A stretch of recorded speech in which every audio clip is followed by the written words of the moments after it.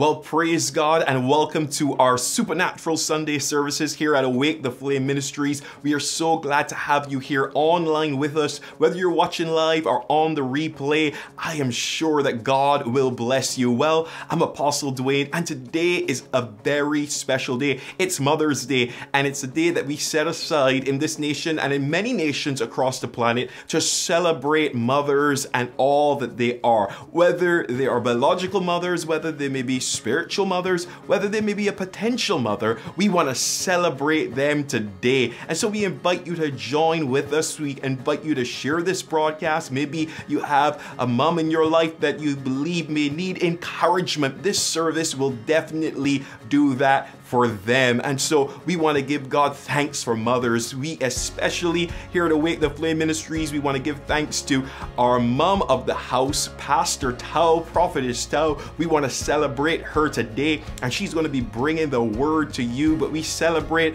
our Mama T here at Awake the Flame Ministries. That's what we call her. And I also want to celebrate our mothers as well, because without them we wouldn't be here. That's my mom, Millicent Howard, and my mom-in-law, my wife's mom, and Christine Maxwell. We want to celebrate them today and give God thanks. And so if you can just shoot out a prayer for them as I pray for you, we'll all pray together as we start our service today. Well, Father, we just want to thank you for your presence here with us. We want to thank you for all that you have set aside for this time that we would share together. And we know, God, there is something special that you want to say to mothers. And so, Father, we thank you for ears to hear and hearts to receive. We thank you that as your word goes forth, Lord, lives will be touched and transformed. And God, the power of your spirit would meet us where we're at and shift us into a new place of destiny, drawing us closer to you. And so, God, we give you all the glory and all the honor for all that will transpire here. And Lord, if there are any watching that may have felt needs, that may have, Lord,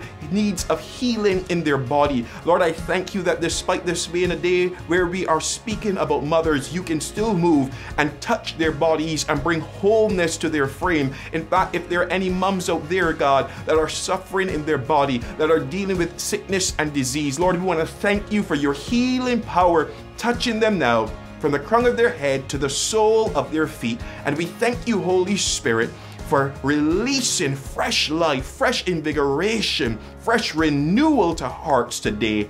In Jesus' name we pray. Amen and amen. And so I invite you now into our time of praise and worship together. Let's praise God. Hallelujah. Welcome, everyone. Welcome. Thank you for joining us for this time of worship.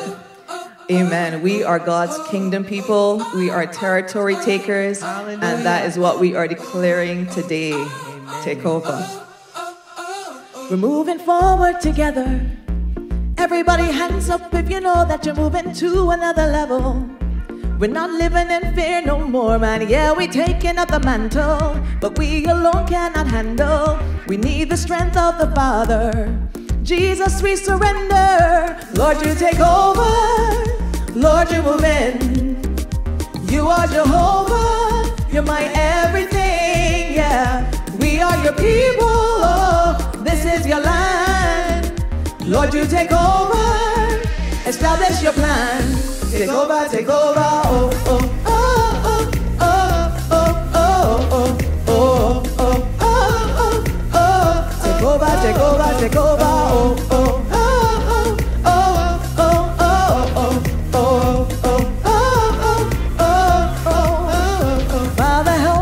Humble. Gotta seek your face every single day. Without you we stumble, and living would be in vain. Please hear the cries of your people. Oh Father, save us from evil. You've chosen us for a reason. Help us to walk in this season. Lord, you take over. Lord, you move in. You are Jehovah. You're my everything, yeah. We are your people, Lord. This is your land. Lord, you take over, establish your plan. Take over, take over. Oh, oh, oh, oh, oh, oh, oh, oh, oh, oh, oh, oh. Take over, take over, take over. Lord, take over, take over. Take over, take over. Father, we lift our hands to you, surrendering our plans to you. Your will be done, Lord, we ask of you. Let your will be done. God, we need you to take over. Lord, you're moving. You are Jehovah. You're my everything, yeah. We are your people. This is your land. Lord, you take over. Establish your plan. Take over, take over. Oh, oh, oh, oh, oh, oh, oh, oh, oh, oh, oh. Take over, take over, take over. Oh, oh, oh, oh, oh, oh, oh, oh, oh. Take over, take over, oh, oh, oh, oh, oh, oh, oh, take over. Would you take over? Oh, oh, oh, oh, oh, oh, oh, would you take over? Take over, take over.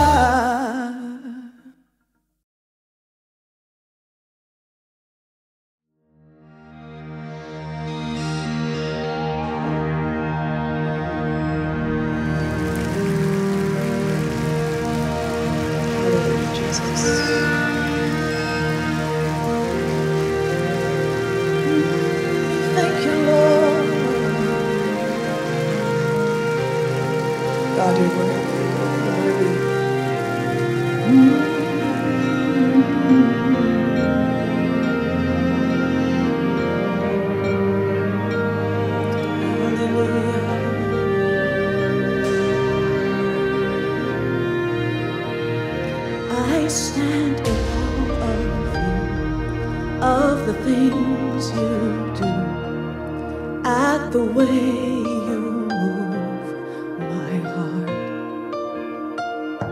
and that you comprehend all the ways of men, and you know I know in part.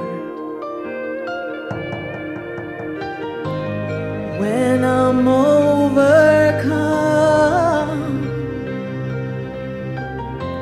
you're where my help comes from. Teach me the way of love. Teach me the way of love. And when I feel I've had enough, take me over and above. Teach me the way of love. Show me how to do it, God. And when I feel I've had enough, take me over and above.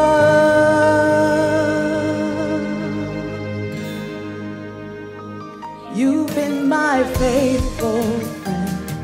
I cannot comprehend why you extend this kind of grace that sees beyond my flaws and gladly paid the cost, took the yoke of my offense. I marvel at your ways. You're worthy of my praise. Teach me the way of love. Teach me the way of love. And when I feel I've had enough, take me over and above. Teach me the way of love.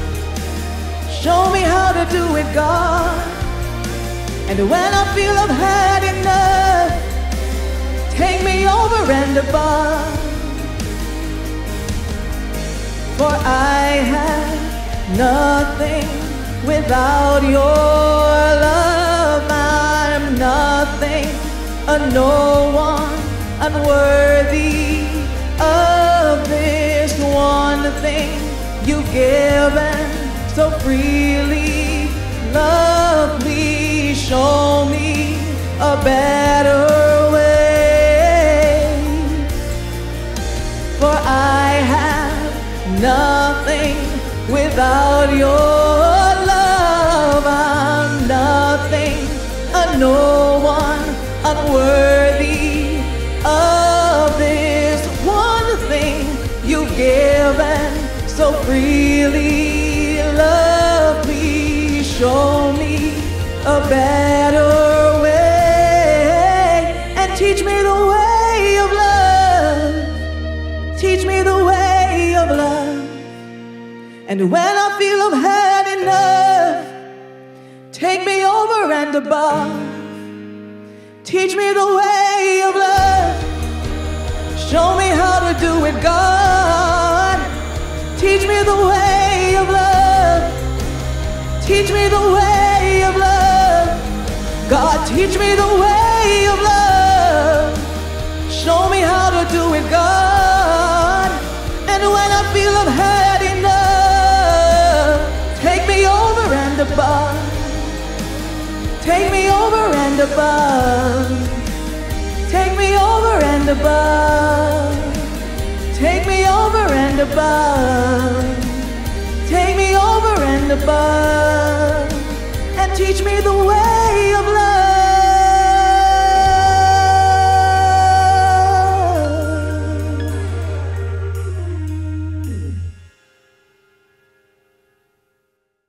Well, praise God. What a tremendous time of worship in the presence of God. And we want to thank Prophetess Tao and Reverend Carol for their awesome ministry and heart in again leading us into that place of presence and encounter with Jesus. And as we continue our service today, we want to continue in that vein of worship, in that place of giving unto the Lord. And as we do, I want to encourage you. God loves a cheerful giver. Here at Awake the Flame Ministries, we don't believe in giving under compulsion or by force. We believe in the cheerfulness of the heart in the process of giving. I want to read to you what Paul says in 2 Corinthians chapter 9, verse 6 to 8. He says, "But this I say to you, he who sows sparingly will also reap sparingly, and he who sows bountifully will also reap bountifully. So let each one give as he purposes in his heart, not grudgingly or of necessity, for God loves a cheerful giver. And God is able to make all grace abound toward you, that you, always having all sufficiency in all things, may have an abundance for every good work." Amen. That we would have an abundance for every good work, which means in the thing that we are called to do in respect to our destiny, that we will forever be equipped and engaged with all that we need to carry out the work of the kingdom. And we know it's more blessed to give than receive, but we do so with a cheerful heart. We do so giving to God what we can offer to God. Hallelujah. Not under compulsion. And so today I want to encourage you as we enter into this time of worship, as we give unto the Lord, I want to encourage you to do so with a cheerful heart. There are many things that our ministry currently is engaged in. Some of you may know we would have worked last year with the churches in the Philippines after the incredible typhoon Vamco came through and destroyed a lot of the territory, and they're still in the rebuilding process, but we were able to gather funds to build back at least 6 to 8 homes in that area specifically that surround the church community. And we have also worked towards efforts in respect to St. Vincent and what happened there recently with La Soufrière, the volcano and its eruption and its effect in the nation there. And we are continuing our work in India as well. As many of you would have heard, we asked for prayer for India just a few weeks ago as they have been battling heavily with COVID-19, and we've had many pastors and leaders suffering in the midst, especially in the remote areas. And we have a special friend and pastor of ours, Pastor Andrew, who is there in those areas and who has been giving us much feedback in respect to the effects of what is happening. And so as you give, I want you to think about these works that we are involved in, because again, we are putting our hands to the plow in making a difference, not just here in our ministry, but in the nations of the earth. And in fact, we are looking to raise a fund to help the church in India. And so I want to encourage you, help us as we work to help the kingdom of God advance in the earth and to help the people of God. And you can sow today by going to our website. The, again, domain name will be right there on the screen right now, and you can go to that URL and you'll see the option to give a one-time gift, or you can again apply for a monthly recurring gift. All up to you, but at the end of the day, we want you to do so cheerfully and with freedom and with a goodness of heart. Amen. So God bless you as you give, and let me pray for you. Father, I want to thank you today for every seed that will be sown. Father, I thank you, God, that you give seed to the sower. In fact, Paul said that in this very same chapter. And Lord, I thank you, God, that you are giving seed to your people. Lord, and even those that may not have seed, that Lord, provision would come to them. Lord God, work would come to them. Opportunity would come to them. We pray for your blessing upon your people,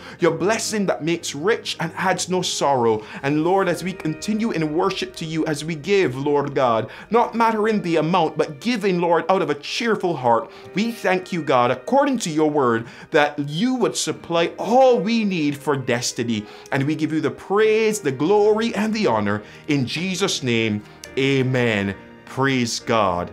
Now, God bless you, and look out, we're going to have a special announcement here as we celebrate moms, and it will come just before my wife comes, Prophetess Tao, to share the word. So stay tuned for this special announcement.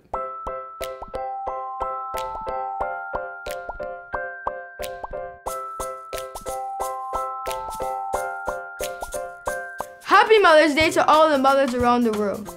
My name is Tao Howard, and I just want to say a few things about my mother. Happy Mother's Day, Mommy. You give me hope in the darkest times. You always care for me, and I just want to say thank you for helping me through better and worse. You truly are an inspiration, and I am proud to be your son. Once again, Happy Mother's Day. Love you and all the other mothers around the world. Happy Mother's Day to all the mothers in the world. My name is Jaden Howard, and I would like to share this message that I wrote from my mom.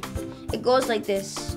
I love you with my heart. You comfort me in times of stress and disagreement. You seal my heart with love. I love you. From Jaden to my mother, Tao.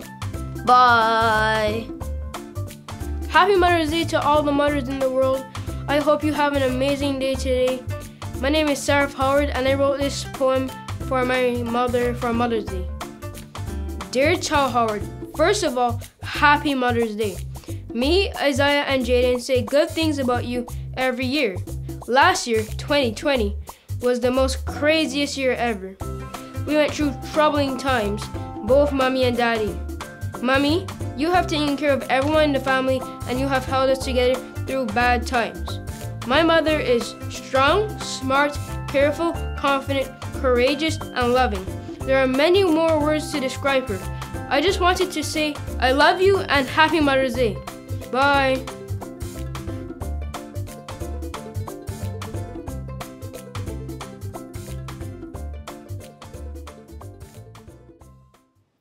Hello, everybody. Thank you for joining us again for our Q2 series, God's Territory Takers. And today is a really special day. I want to say a happy Mother's Day to all of you ladies who are out there giving God your best for your children, whether biological or spiritual.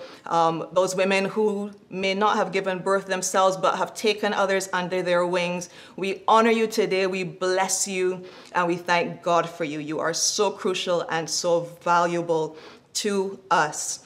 So today we are going to carry on from where my husband Dwayne started last week. He did an awesome message starting us out talking about from comfort to calling. And as we go through today, I am going to share a little bit with you in a vein that runs almost parallel to it. And we're going to start today by talking about Jesus and how he always aligned himself with the least of these in society. He was about drawing close to the ones who were considered the dregs of the society. And every time I think about it, every time I see it in scripture, I am so moved and I'm kind of almost tickled to see how this amazing God King, who really had no need of us per se. He aligns himself with us in every single way. So as I said, today is Mother's Day. And I want to talk about how deliberate Jesus was in drawing close to those, as I said, that were considered the least of these. And I want to put it in terminology for the women, talking about the womb. So we see intention in Jesus' choice of method in coming to bridge the gap between heaven and earth, which is what kingdom is. He crossed the border between heaven and earth to save us. And when man fell, it wasn't enough for him to just wave his hand and, almost like hit a reset button. He, the hero of scripture, the hero of history, he stepped boldly into the role that he accepted unto himself. And he launched himself into our speck of a planet, leaving his kingly station for the tiny womb of this world, the tiny womb of earth. He made himself the emissary or the ambassador. He is Emmanuel, God with us. And now we see intention in his choice of vessel. So he doesn't come riding in on some blazing chariot. He didn't just beam himself down here. And he wasn't born into a family of status or some royal affair. This great eternal king, without whom creation would not have commenced, he whittled himself down to the size of a cluster of cells in the womb of a young, unmarried, colored woman from the backside of nowhere. And he aligned himself from the start with the least of these.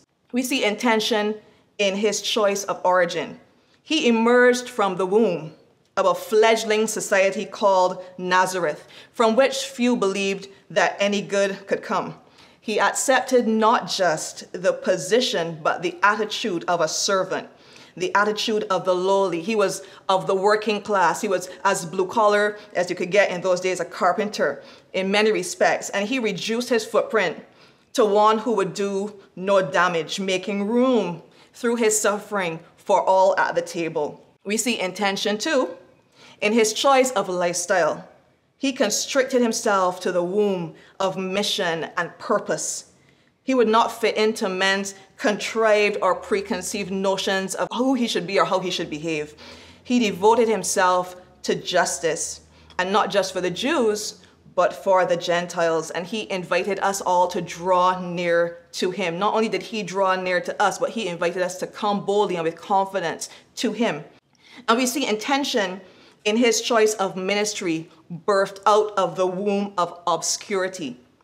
Our Savior, he bucked the system in every way, both societal norms and the messianic expectations of the day. The people would have had this idea that the Messiah would come and he would be this and he would be that. But he went exactly counterculture to that.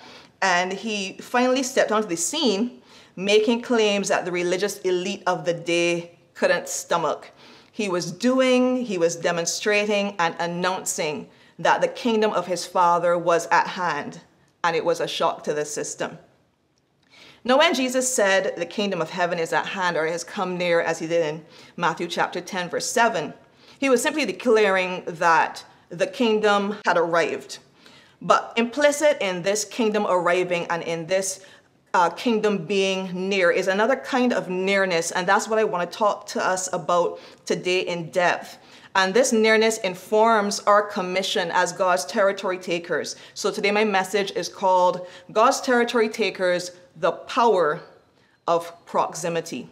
Jesus is our chief ambassador, and he came preaching not just by words, but by demonstration, by power. His kingdom is one that puts a high premium on proximity, and proximity can be defined as nearness in space, time, or relationship. And we see this beautifully emblazoned across Jesus's life and ministry.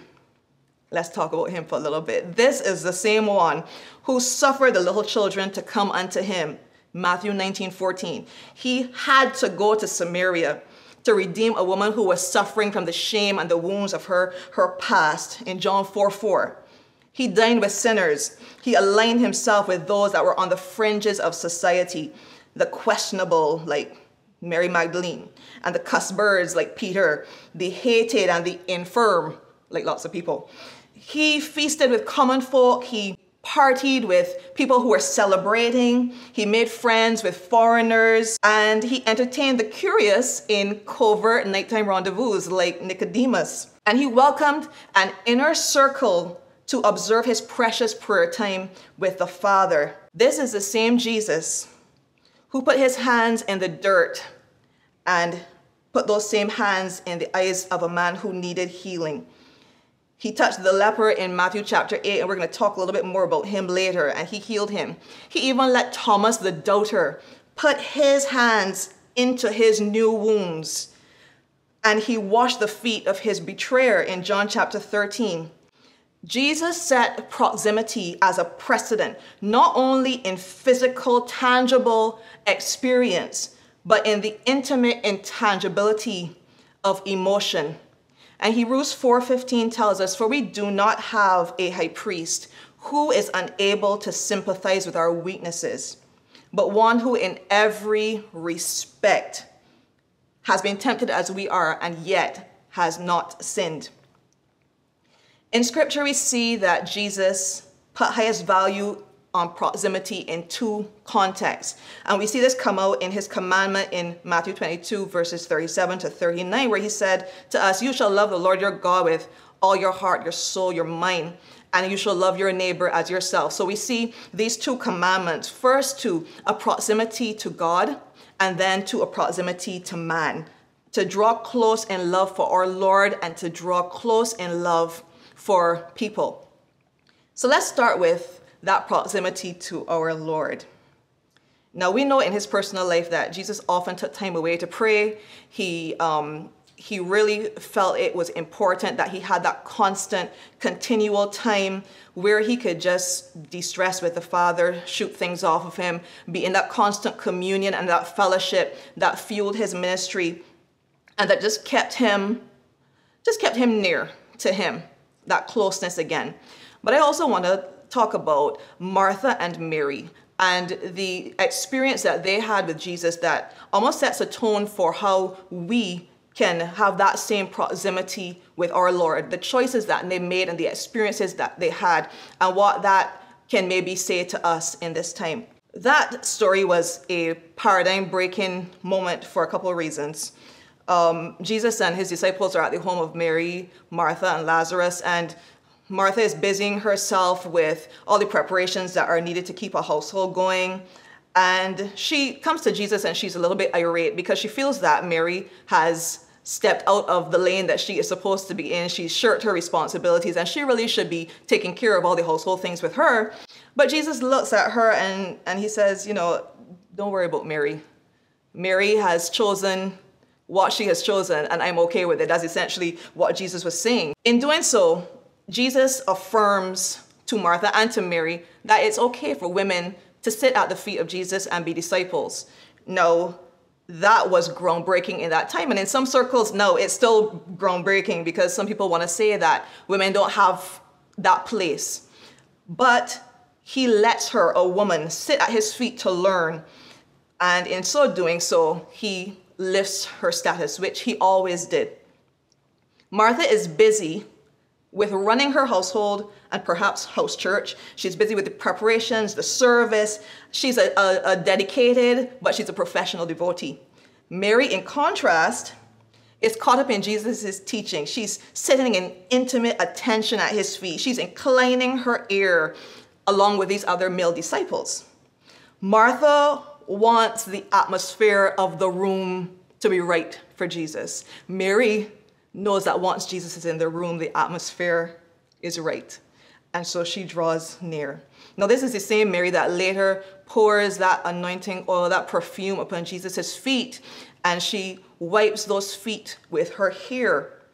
And not to mention, we see in both this exchange and conversations later between Mary and Martha and Jesus that they really were not afraid because of the intimacy of their relationship to speak their mind. Mary would say to him later, Jesus, Lazarus is dead. Martha would echo the same things. Why didn't you come? And Martha, even in this situation, she says, do you not care that Mary is not doing what she's supposed to do? And Jesus is not offended by their personal feelings. In fact, In many instances, he is moved.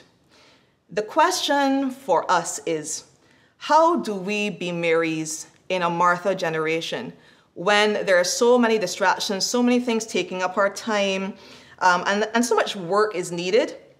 The work is so great in every sphere. We must strike balance between the Martha and the Mary in our life. I mean, the fact is, Jesus didn't say, Martha, your part is bad. He said, or by implication, he said, your part is good, but Mary has chosen the better thing. The answer is we must prioritize and value our time spent with him. That proximity with him is so crucial. We cannot deal with proximity with others if we don't first have in place constant communion with him. That feeds into the proximity with others that we're going to talk about later. Jesus' coming breached the final frontier, that last barrier that separated the kingdoms of heaven and earth. He generously invited people into the space of his presence, time, heart, and mind. And this uncommon act was common practice for him. But what happened is Martha chose to orbit while Mary chose to enter. And that choice is still ours today. It is important for me to note here, though, that Jesus was not doing all of this in his own accord. He had the fullness of the Godhead in agreement with him.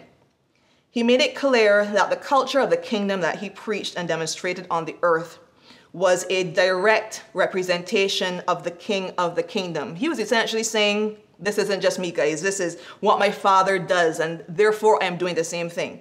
In fact, right after healing the man at the pool of Bethesda, Jesus makes things very clear for his critics. In John chapter 5, verse 19, he says, so Jesus said to them, truly, truly, I say to you, the Son can do nothing of his own accord, but only what he sees the Father doing. For whatever the Father does, that the Son does likewise. For the Father loves the Son and shows him all that he himself is doing. And greater works than these will he show him, so that you may marvel. Secondly, even when he removed himself via resurrection, he did not leave us forsaken. He did not leave us forlorn in this territory called earth. He sent us the Holy Spirit as a teacher, a constant reminder, a comforter, to reinforce for us all that he taught us while he was present with us, and to be a friend that sticks closer than a brother. Not only does he set the task before us, he instills and infills in us that dunamis power to do it. He gives us the dunamis to do it. This is important because God's reputation, and maybe if we used a new word, a recent word, a trending word, his brand, God's brand is at stake here. Because sometimes, if we're honest, it can feel like we are dealing with a God that is afar off, who is removed from the challenges and concerns of his people. You know, some people say to themselves, I like Jesus, I understand what he stood for, I like what he was about, but I'm not sure about his Father, right? But we see from the scriptures we've mentioned that what Jesus did is what his Father does. The heart that Jesus had is a heart that his Father has. And we can embrace him as Abba in the same way that Jesus embraces him as Abba. Jesus at every turn reminds us that our Heavenly Father is not a God whose hand is short to save or his ear dull to hear. He is a God who desires relationship, and in his words is working to this day. And secondly, this is important because look what happens. By chapter 14, Jesus is handing that mandate for greater works over to his followers. They were thrown by this, and spoiler alert, that includes you and me as citizens of his kingdom. Those greater works we shall do as well. John 14:12 says, truly, truly, I say to you, whoever believes in me also will do the works that I do. And greater works than these will he do because he was going to the Father. According to Dr. Miles Monroe in his book, Rediscovering the Kingdom, its social culture separates and distinguishes the kingdom from all others around it. It expresses the nature of the king through the lifestyle of his citizens. So likewise, if we are truly abiding in Christ, or as Dr. Miles calls him, our chief ambassador or secretary of state, they should know that we are Christians by our love. And if we don't get this right, we display an inaccurate or a false or a faulty image of who God is and who he wants to be and desires to be to his people. I'm reminded too of the Gypsy Smith quote that says, there are 5 Gospels: Matthew, Mark, Luke, John, and the Christian. And most people will never read the first 4. So then what is required of us? What do these greater works look like? Matthew 23:11 says, the greatest among you shall be your servant. And 1 John 2:4 says, whoever says, I know him, but does not keep his commandments is a liar, and the truth is not in him. But whoever keeps his word, in him truly the love of God is perfected. By this we may know that we are in him. Whoever says he abides in him ought to walk in the same way in which he walked. And so as ambassadors of heaven, as followers of and joint heirs with Christ, we are required to be image bearers of the King. The culture of his kingdom, as I said before, comes with a call to proximity in these ways. This is what it looks like to establish justice in Jesus' way, and this is what it means to follow in his way. He does not merely condemn corruption. He challenges the current culture. He champions change. He gets into the thick of it with us. He goes to the fringes. He calls the unacceptable, the unworthy, the outcast, and the flickering flame close to death. Let's talk about proximity to others. Now, Jesus told a story once that most of us will be very, very familiar with. And I just want to draw our attention to a few things. In Luke 10:30, we read about the Good Samaritan. And in reply, Jesus said, a man was going down from Jerusalem to Jericho when he was attacked by robbers. They stripped him of his clothes, beat him, and went away, leaving him half dead. A priest happened to be going down the same road, and when he saw the man, he passed by on the other side. So too, a Levite, when he came to the place and saw him, passed by on the other side. But a Samaritan, as he traveled, get this, came where the man was. And when he saw him, he took pity on him. He went to him and bandaged his wounds, pouring on oil and wine. He put the man on his own donkey. He took him to an inn. He gave money to the innkeeper. He said, look after him. I will reimburse you for anything that you have to do for this man and for any extra expense you have. And then Jesus finished it off by saying, which do you think was a neighbor? And the expert in the law replied, the one who had mercy on him. Jesus told him, go and do likewise. So here's one small detail, and God is in the details. One small detail stood out to me as I read this over, and that is that the Levite and the priest made it a point to pass over on the other side of the road. But the Samaritan, or the good neighbor, he came to where the injured man was. He put himself in proximity, in nearness. And here are some of the things we learn from this example of proximity. Number 1, proximity pushes us past dividing lines and into the pain of the other person. And I think this is so crucial in a time when there are so many tensions, racial tensions, political tensions, etc.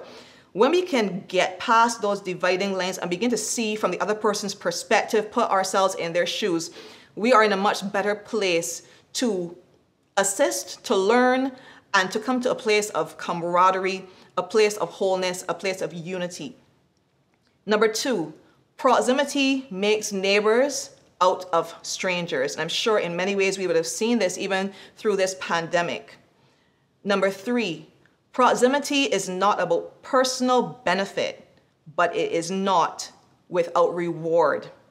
And number 4, proximity awakens in us an awareness that fuels compassion. So this Samaritan man, he got himself down on the same level as this man who was broken and downtrodden.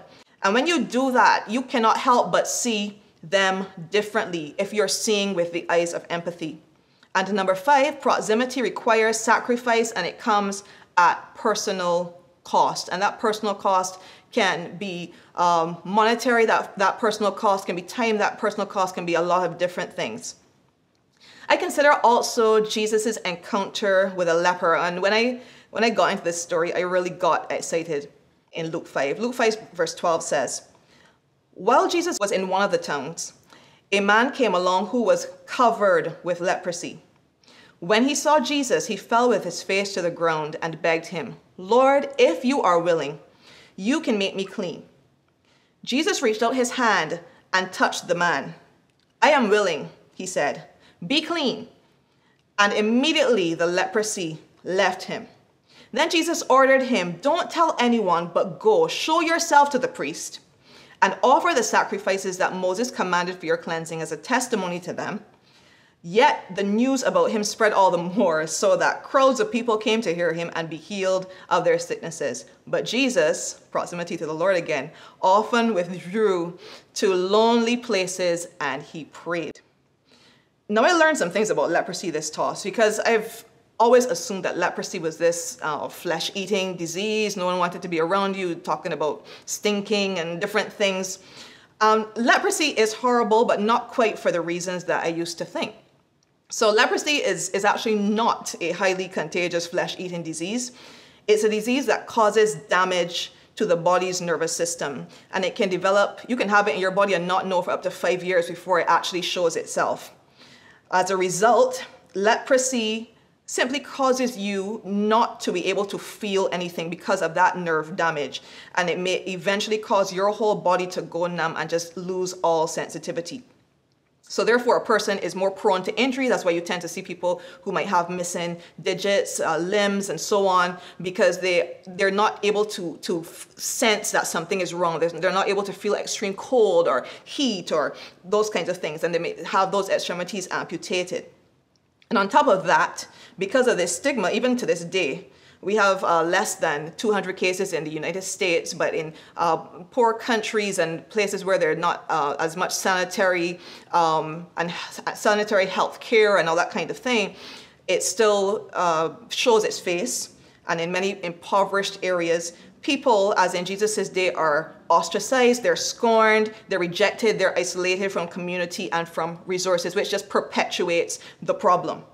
Now, can you imagine what it would be like to never know that you are in pain?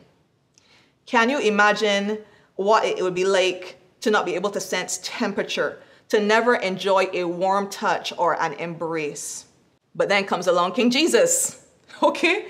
And he doesn't reject him. He doesn't even flinch. This man clearly has had this disease for a while, because it says that he is covered in leprosy. This is well developed. This has been going on for a while. It has taken its toll on his body. And this poor man is so full of shame and his own riddled condition that he doesn't even want to make eye contact. He throws himself on the floor. He falls to his knees, because his previous experiences with people clearly have not been pleasant. But yet there is something that he can see in the eyes of the Son of Man that he appeals to. He appeals to the goodness that he perceives coming off of Jesus. God, help your goodness to come off of us as kingdom people. And Jesus reaches out his hand to touch him. Now that always stood out to me. Is like, Jesus had almost like no care in the world. He didn't worry about getting sick or getting afflicted. Clearly it wasn't as much of a thing. But the fact that this man would have, for the first time in how many years, felt the divine touch of Jesus. It is the first thing you feel in 20 years that the hand of God is upon you. I can imagine him just being so overwhelmed by emotion, not just the emotion of being healed, but the emotion of being accepted in the beloved. Number 6, proximity creates a channel for healing and for miracles. Proximity only comes through vulnerability. This man had to say, you know what? I don't care what has happened before. I am going to lay myself down and hope that Jesus is going to do all the things that I've heard said about him. And Jesus, in the other direction, he also had to be vulnerable with him, to put his hand out and touch and embrace this man who all he had known for so long was to be cast off. Proximity, again, number 8, takes mutual willingness and it takes effort. And proximity is sacred and it must be protected. But finally, number 10, proximity is worth the risk because it can completely transform a life. Now, some people avoid proximity because they don't want to hit a nerve. And Jesus did the exact opposite. He went straight for the man's nerve. He went straight for every nerve ending that he had, and he reached out with the healing touch of compassion. This is the power to effect change that resides in us. I'm going to make this last observation.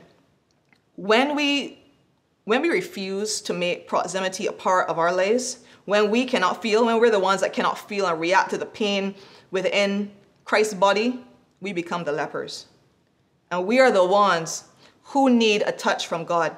So Lord, I pray even today as I'm standing here now, Lord, that you would just break our hearts for what breaks yours, that we would be touched with the feelings and the infirmities of those who surround us, and that we would be good neighbors and reach out one to another, Lord.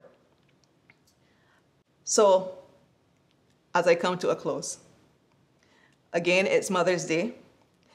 And ladies, I just want to point a few things that are special about you as relates to kingdom taking, territory taking, and how uniquely designed we are for doing exactly that. We are natural nourishers, and nourishment requires nearness. We carry kingdom culture in our spiritual wombs. We know what it is to bear down and birth change. We know what it is to give and receive intimacy in heavy-handed doses. Anybody who can't get their children to separate from them at any given point in time knows exactly what that's like. We are well acquainted with the kind of love that gets its hands dirty, all day dirty, all day dirty, but then it loves people clean. We are gap bridgers. We are breach repairers. I mean, seriously, how often are you stopping fights in your kitchen? I'm doing it 3 times a day. We know what it is to get violent with anything that threatens our babies. And there are some spiritual babies out there that are flailing in the wind, being tossed by everything that comes at them, and that need someone to fight for them and to hold them steady and to let them know that better is possible. They say a mother's work is never done from rising sun to setting sun. For me, it's to rising third sun. And kingdom work is much the same. It is constant and it requires us to be consistent. It often goes unnoticed and sometimes it's thankless. It is lowly, uncomfortable service. But as I said before, it does have great rewards. So Mary, Martha, Esther, could it be that you have come to the kingdom for such a time as this? I am reminded of a sermon by Reverend Dr. Pt.2 Hall, where she talked about some late great Baptist women called the Bible Bands, who were mighty servant-hearted influencers for the kingdom of God within their day and within their context. I will encourage you to Google them, look them up, and find out more about them on YouTube. She goes very deeply in depth about who they were and what they did. And I'm going to give you a quote from her, a précis of some of what she shared in that message. She said, "These women did hand-to-hand combat against sin, sickness, death, and disease. And they didn't do it with a long-handled spoon, but they did it up close and personal." I almost wish I had the American accent to bring it over for you. She was an amazing preacher. "They did it house to house, shack to shack, heart to heart, hand to hand, and life to life. Don't despair. Just remember who you are. Just remember whose you are. Just remember the battle has already been fought. The victory has already been won." People of God, we represent a kingdom that begs intimacy, that makes space for others different from ourselves. As kingdom citizens, we must be tactile, approachable, vulnerable. If the King of Kings suffers himself to be affected by the afflictions and infirmities of this world, how much more we? We have a mandate to follow the customs of this kingdom we represent. So let's embrace seeking kindness. Even in a pandemic, let us find ways to, real-time, tangible ways to foster strong relationships and to be good neighbors. The kingdom will not be advanced without our proximity to God, to people, and even to their problems. And territory cannot be taken unless we step out of our comfort zones and into the unknown. So that's all I have for you today. I just want to say again, Happy Mother's Day to you mothers, and I'm just going to pray and bless you before I go. Father, thank you for these wonderful women of God, these kingdom women who have devoted their lives to you, Lord God. And I pray even for those who may not know you yet, but are beginning to see that they have purpose and destiny in this earth. Father, I thank you, Lord God, for your blessing in their lives. I thank you for your grace, for your keep. I thank you, Lord God, for surrounding them with your love and reminding them that you are concerned about everything that concerns them. I pray that you will continue to heal them on the inside, Lord God, and where there are physical ailments, Lord God, I thank you for healing them on the outside in Jesus' name. I thank you that they are birthing kingdom every day within their own spaces and even out of their own wombs as they raise up young men and women who are going to be valiant and violent and take the kingdom by force. And I pray also for the gentlemen who come alongside them, Lord God, and champion them, who encourage them, who say to them, yes, of course, you can run that race. I'm here for you. I'm here with you. I pray that you will just continue to rain down your righteousness upon us all. And I thank you for your goodness to us this day and every day of our lives. In Jesus' name, amen. Thank you so much for joining us today. God bless you. Amen.